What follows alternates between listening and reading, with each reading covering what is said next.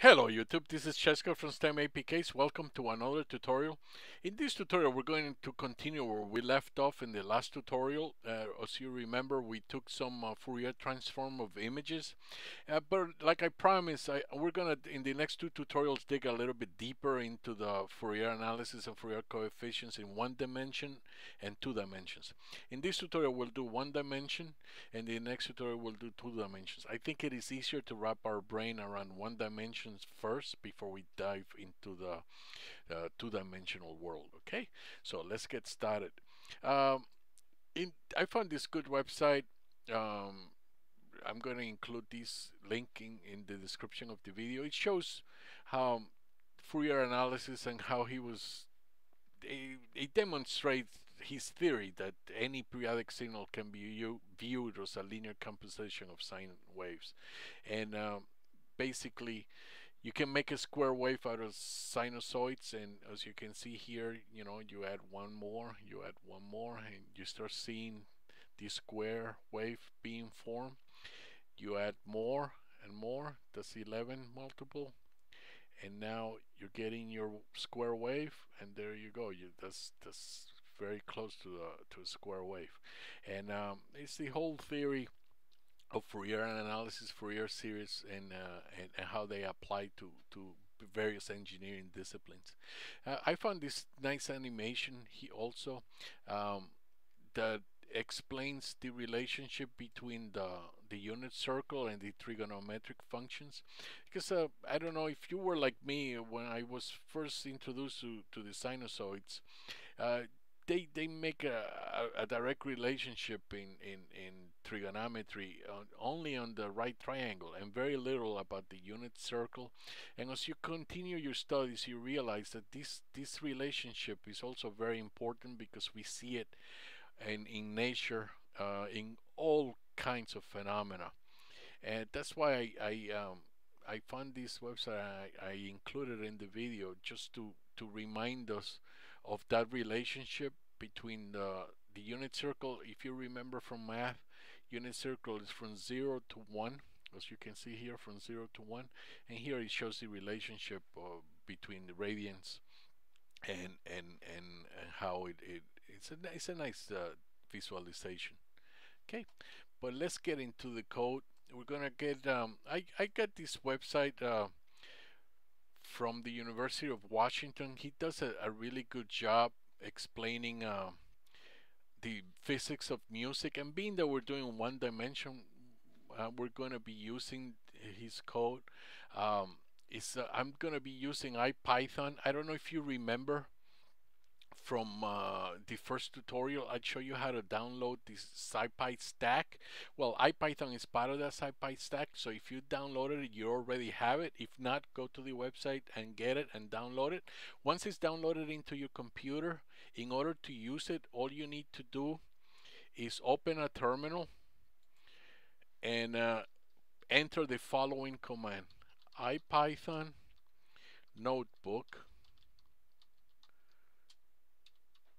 pylab equals inline, so it allows you to graph inside the notebook. Okay, and hit enter. I'm not going to hit enter because I already have it open, so I don't want to open a second one, so I'm just gonna close this. But that's all you need to do, and it will open a notebook right in your browser. It's a really nice editor. It's a really nice program. um, Go and get it. It's awesome if you don't have it already. But as you can see, I'm importing NumPy, Matplotlib, NumPy, SciPy, Matplotlib, and also importing the sample class right out of this program, right out of this that I show you in that website. And I'm going to include the code, but just in case, you know where to get it if you need it. It's here. And I'm going before you do anything, you need a WAV file. And the way to get a WAV file is there's a website on let me, this is the one right here. Stay on page. I don't want to leave. Let me open. Let me get it here. It's right here. and it's this website. You can download any sample for free of any instrument out there.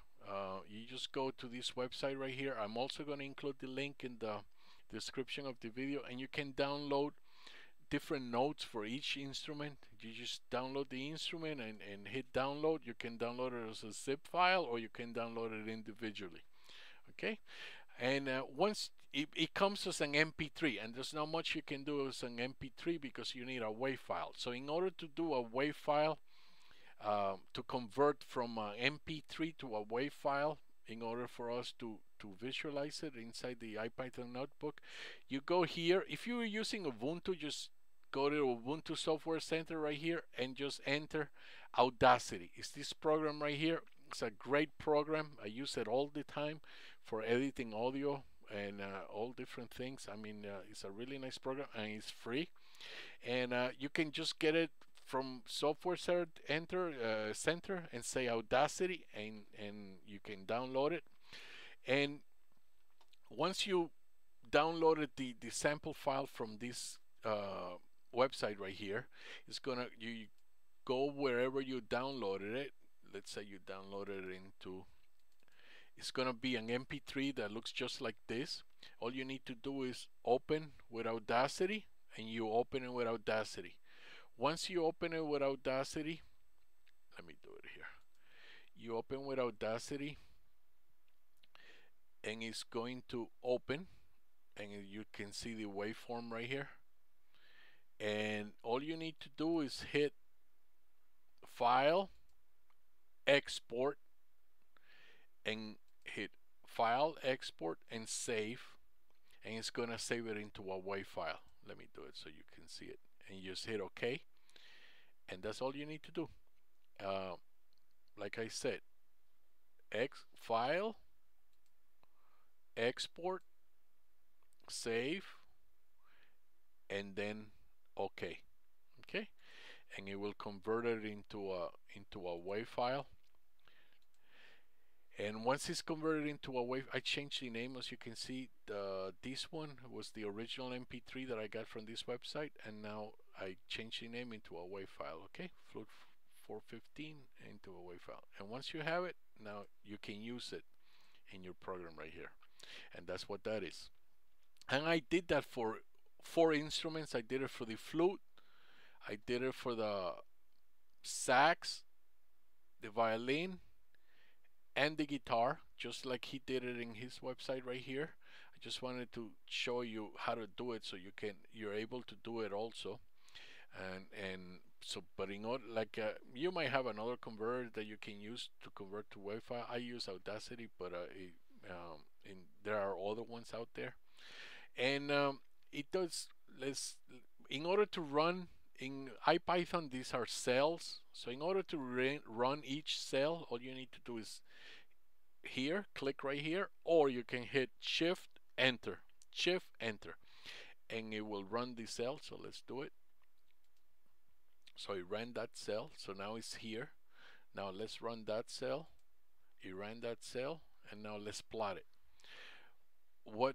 Let me explain here. This is a X label, Y label, just like we did in our past tutorials, and this is the title of the plot. Okay, let's do it. And as you can see, this is what the waveform looks like in time, and the amplitude is normalized to 1. And this program right here, it allows you to plot it in 3 different periods. I'm going to show you right now, but it's a really nice program here, piece of code here. That snippet is really handy, and you can change the time right here. You can play around and change the time period. And let's run it. Shift Enter or run, and now let's run the plot,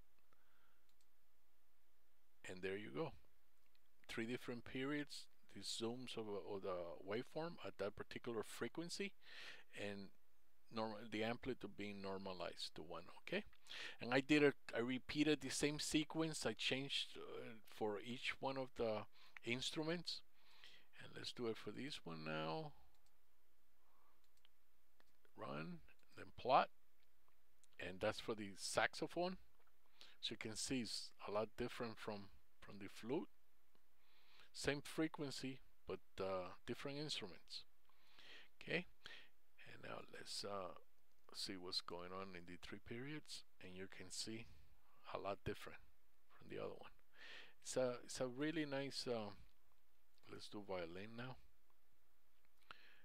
and violin, as you expected, you pluck the string with the bow, and as you can see, after you let go, it has a dampening effect. It smooths out, and you can now, let's see in different periods what it does. And there you go. You have it from different times, and you can see what it's doing. Okay, now let's do it for the guitar. Guitar is a little bit different because it's still you still pluck it, but as you can see, it's a lot different. Okay, has that dampening effect, so it smooths out. And let's run that other plot. It's a lot different.